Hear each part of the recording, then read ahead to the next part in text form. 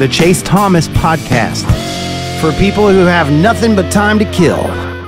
Another strong defensive effort. Tennessee has not given up 20 points in a ball game through 8 games here. Haven't given up 20 points nearing a year now, because the last time they gave up 20 points or more was against Vanderbilt in 2023. So it's been a little bit, Matt Green here. We're 3 games away from Tennessee going a full year without giving up 20 points or more in a football game. But they beat Kentucky 28-18 here.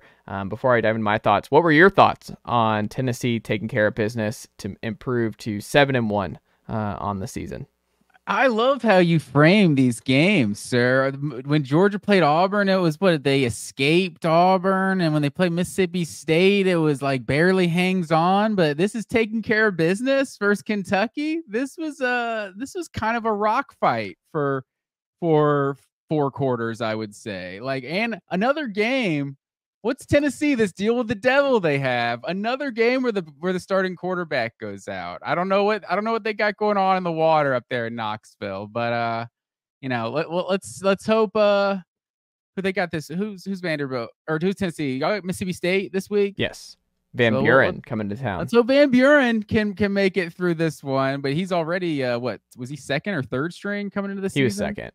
Yeah, Shapen went out. Yeah, he's come on at times, but no, I thought this was, I think you still have to be worried about Tennessee's offense in terms of just another game where they score 7 points in the first 2 quarters. Like, at least they did ruin in that scoreless drought in the first half. But I personally thought that this was the best game I've seen Nico play in a Tennessee uniform. I thought he just, in terms of his presence in the pocket, getting out of some things and picking up first downs, and just the balls he was throwing. He had at least 2 drop touchdowns. It may have been 3. Yeah.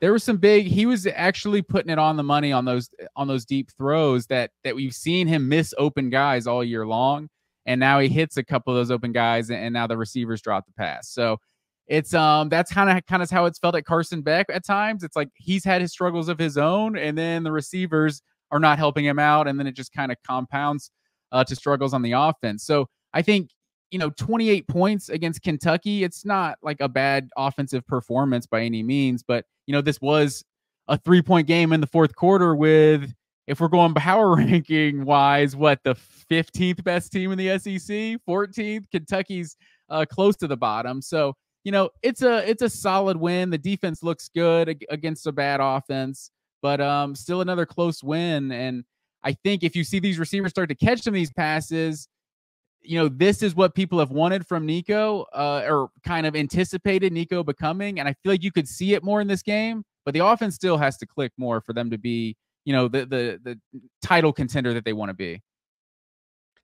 I think that's fair. I think Dylan Sampson breaking the record here on Saturday night. He's up to 19 touchdowns this season, which is just crazy, with where Dylan Sampson's at. And he was huge in the second half. And this one, once again, 2 TDs in the second half for him.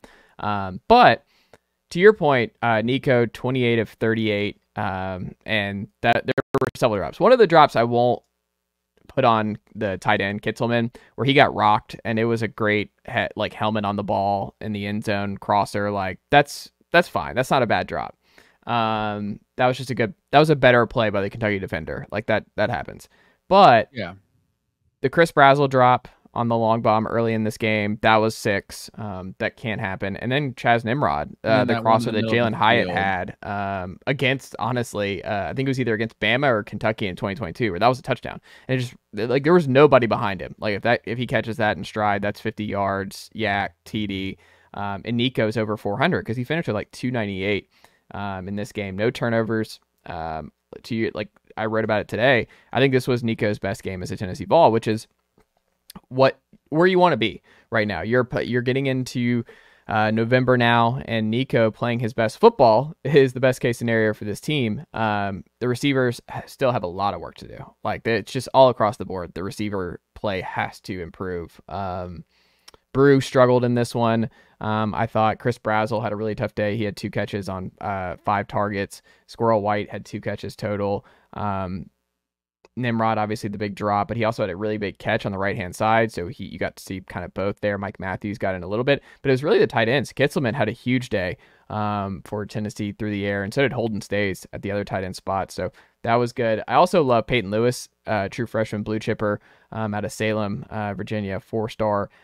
He got a full series, the first touchdown series to tie it up. Peyton Lewis came in there after the Dylan Sampson fumble, and he drove right down the field and got a bunch of opportunities, scored the touchdown.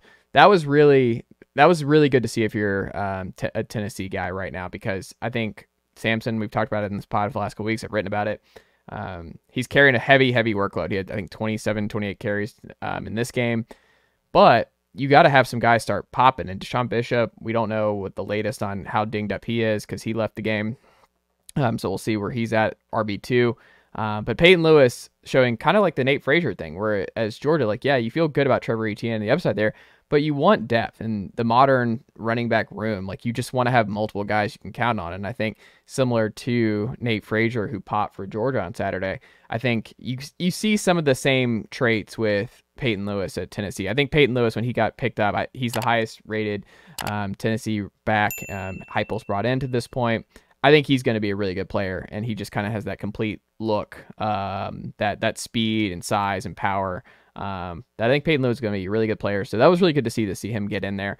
But to your point, I think Nico is just huge, and the quarterback situation for opposing quarterbacks, they're just getting drilled. Like this Tennessee defensive line, like James Pierce just sandwiched Brock Vandegrift on that one, and I just think that's part of playing this. I'll say Tennessee this one they knocked him out of the game. There's been a lot of just guys getting benched for playing poorly, and then there's been an injury or two. Taylor Green, I think, was just I don't know if that was like a knocking him out of the game type thing. Obviously things happen. It's football, but right.